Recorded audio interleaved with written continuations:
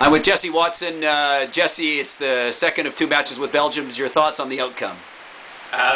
Obviously in the first match we had a disappointing result, but I thought we came back and played better in the second match in most aspects.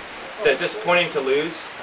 We had a few chances to win the game, and all you need is one error against these guys. They're a good team and they scored one goal, but I have no doubt that we're going to come out and get a win in the third game.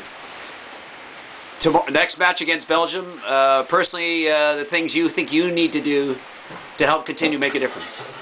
I think I got to continue lifting my corner defense play. I know that was a problem for me in the first game, and I made a save in the second game, so I need to continue doing that and continue with the ball speed, repositioning, all the basics. It's all about simple things right now, nothing complicated. Well said. Good advice, Jesse. Thank you. Okay, thanks.